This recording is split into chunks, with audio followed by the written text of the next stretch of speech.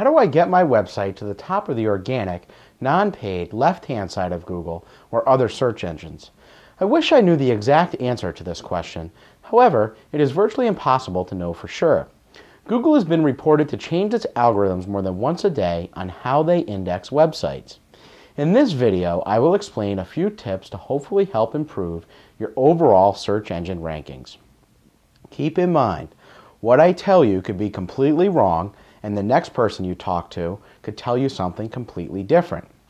I can tell you we've helped clients get on top of Google for their desired keyword phrases using similar techniques I'm going to share with you in this video.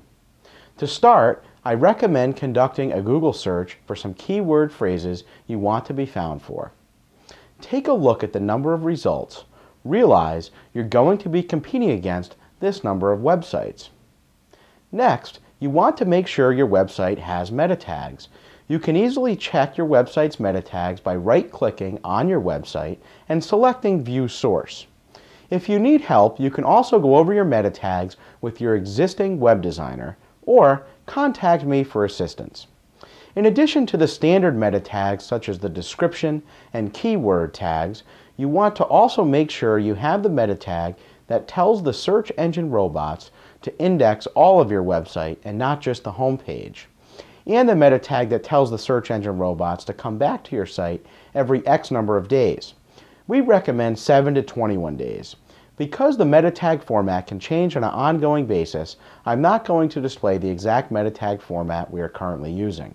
However, I would be happy to discuss the specific tags with you, or you can talk to your existing web designer. When choosing keyword phrases, keep in mind it is much easier to get on top of the search engines with local or statewide phrases versus more general phrases. For example, football is much more difficult to gain a top spot on Google than football Connecticut. Furthermore, football Waterford, Connecticut is easier to get on top of Google than the phrase football Connecticut. Also, make sure you have specific pages of content built around the keyword phrases you want to come up for. For example, if you want to come up for additions and remodels in your area, a page about additions and remodels mentioning your service area is much more effective than just having additions and remodels listed as a bullet point on a general services page. Additionally, make sure your website has a sitemap on the website and also a behind-the-scenes XML sitemap. Make sure your website has a robots.txt file. Search engines look for both the robots.txt file and XML sitemap to help index your website.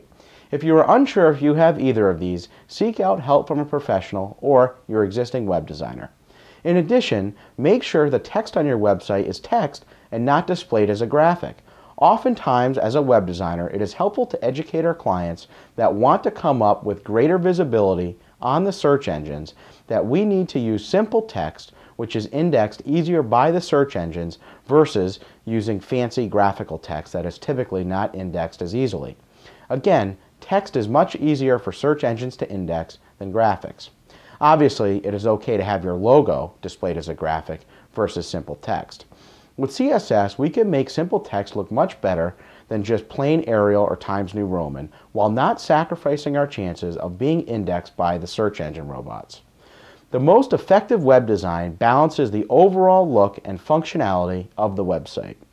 It is important for you to know both sides of the functional aspect and technical aspect before making your decision on how you want your site to look to your visitors and the search engine robots.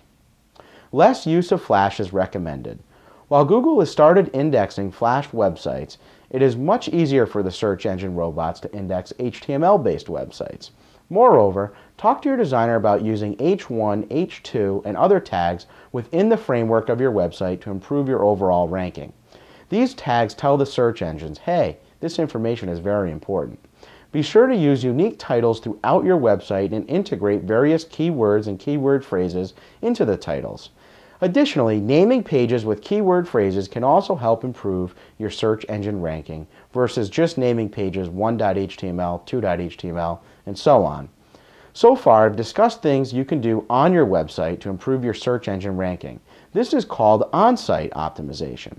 Additionally, I want to discuss off-site optimization, things you can do off of your website to improve your website's ranking. Think about this from a search engine robot perspective. The robots are trying to index websites to provide the best results to its users. Not all, but a lot of websites have meta tags and are optimized on-site fairly well. How can the search engines index the sites to show the better sites first without actually physically looking at each site? The answer lies in off-site optimization. Off-site optimization involves using websites outside of your websites to help improve your overall website ranking. For example, adding videos to YouTube can also help with your search engine ranking. People are going to YouTube more and more. If you reference your website from YouTube, Google and other search engines will see this. I'm sure you've noticed Google is now sometimes displaying videos in their standard search engine results. People love video. Second, having quality websites which link into your website will help improve your website ranking. The more quality the website is that is linked into your website, the better. It is extremely important that you understand that the higher quality of the websites linking into your website will improve your overall search engine rankings. Think about this. If we take two websites, one website that has only 10 links coming into it and another website that has 1,000 links coming into it, the search engine robots will see which site has more links coming into it and say, wow, this site with 1,000 links coming into it, meaning 1,000 other websites are telling me to go check out this site, must be a better site than the one with only 10 links coming into it. In short, the robot ranks the site with 1,000 links much higher than the site with only 10 links coming into it. Keep in mind, just having your website linked from non-quality websites such as a link farm can be very detrimental to your website ranking. Hence, this is why I emphasize the quality of the websites linking into your website is very important. There are free press release websites out there where you can post articles and link to your website. This is a good place to start adding external links into your existing website. Also, it may not be as important today, but probably sooner than later, having an active presence on Twitter, Facebook, and other social media sites that link into your website will certainly help with your search engine ranking. Keep in mind, Google is already starting to index Twitter feeds right into their standard search engine results. Again, going back to how search engine robots will index which sites are better than the others, a simple metric could be the sites that are active and tie into social media sites will rank higher than the sites not involved with social media sites, such as Facebook and Twitter. These are just a few of the methods of how to use off-site optimization to help improve your search engine ranking. I urge you to discuss both the on-site optimization and off-site optimization techniques discussed in this video with your existing web designer, or I'd be happy to discuss them with you further. Until next time, I am James Nicholas. Remember, great health before wealth, wishing you the very best with your marketing and business endeavors.